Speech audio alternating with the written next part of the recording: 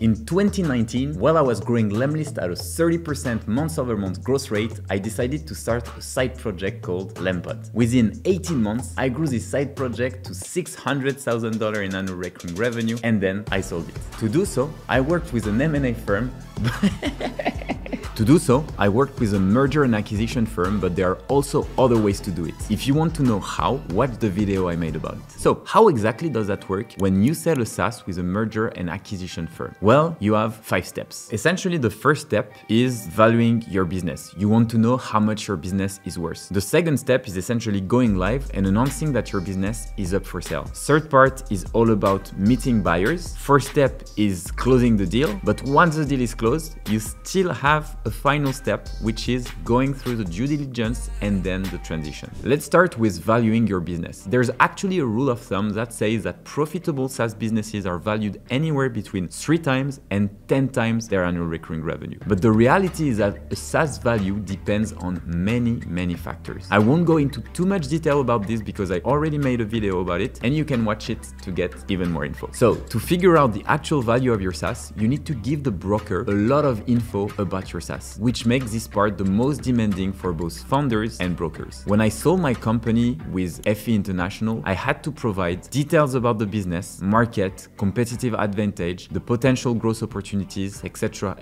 I also gave them access to Profitwell and Stripe so they could see the metrics in real time. And then I also made a few calls with them to answer a lot of questions regarding the business. Based on that, they came up with a value we both agreed on. And that's why we decided to go with the next step, announcing that the business was up for sale. This step is divided into 2 parts. First, the brokers will send their prospectus to their top buyers. The best thing when working with a merger and acquisition firm, or what we call brokers, is that they already have a list of potential buyers. They usually create that list over years of experience from either investors, private equity firms, sometimes it's just individuals with a lot of money who wants to acquire SaaS businesses, and therefore for you, you have a middleman handling the entire negotiation. So when they decide to reach out to their top buyers, they usually pick the one they think will fit most with your business and will bring you the most cash. And then they will share it with their entire network. Their goal is to find potential buyers for your company that you'll be able to meet in the next phase. Usually, they want to have several interested buyers. That way, the bid can go up, and therefore you'll get the more money. Typically, the merger and acquisition firms also take a percentage on the sale. Therefore, it incentivizes them to also have the highest price possible for your business. But before you get to this, you need to answer a very important question. Do you want to stay in the company or do you want to leave the business as soon as possible when selling? Both options are doable, but it doesn't mean the same thing for the buyer. Here's why. In most cases, buyers prefer that the founder stays in the business for a couple of years, but it will depend on the size of the company, of course, because in their mind, it's less risky. But it's also possible to leave the company right away, and that's what I did when selling lempod. Which brings me to the last part, closing the deal. Most people think that once the deal is agreed on, the business is sold and they receive their money,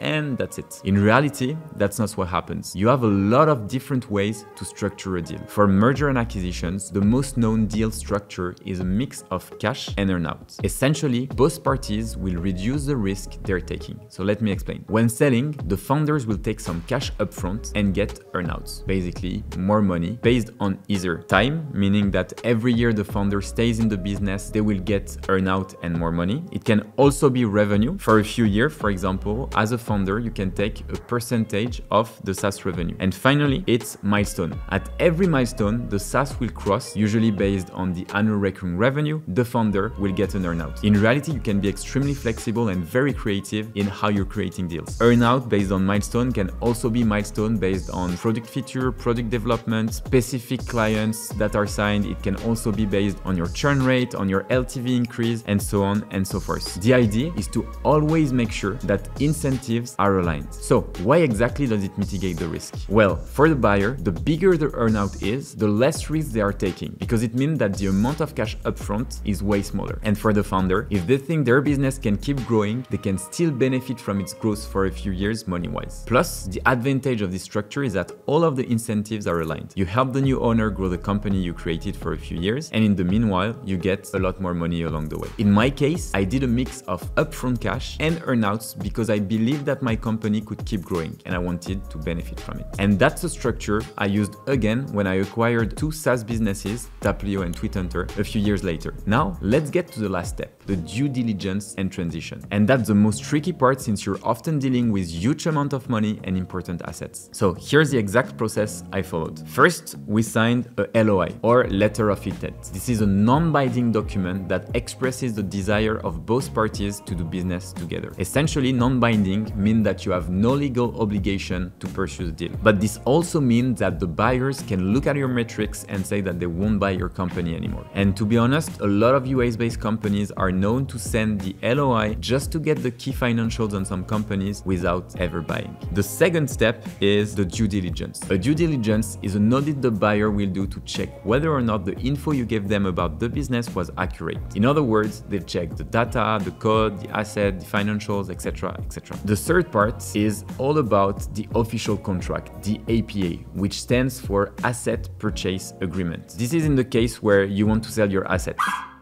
Let me explain why this is, in my opinion, the best type of contract. Essentially, the APA allows a buyer to buy the assets of your company, and they don't even have to buy everything and the whole company itself. Plus, most of the time, international companies have different legal structures, tax systems, legislation, which can become a big pain when trying to sell a company. Which means the APA contract is overall super advantageous for international companies because the process will go much smoother. And finally, the first part, which is the most interesting one, is the payment. The payment will go through a third party. This means that the money is locked until you've sent all the assets. That's what we call the escrow. Overall, this process of selling a company can take a few months to a year, and it will take you a lot of time and energy as a founder, especially if you do it for the first time. That's why it's super important that you've defined what you want and what you expect out of the sales. In over 75 of cases, deals fail after the LOI is signed because the founders hadn't defined exactly what they were expecting. If you want more tips on how to grow SaaS businesses, feel free to check out my channel as I'm creating a lot of video on my journey growing 5 SaaS products. See you soon. Peace, love, and profit.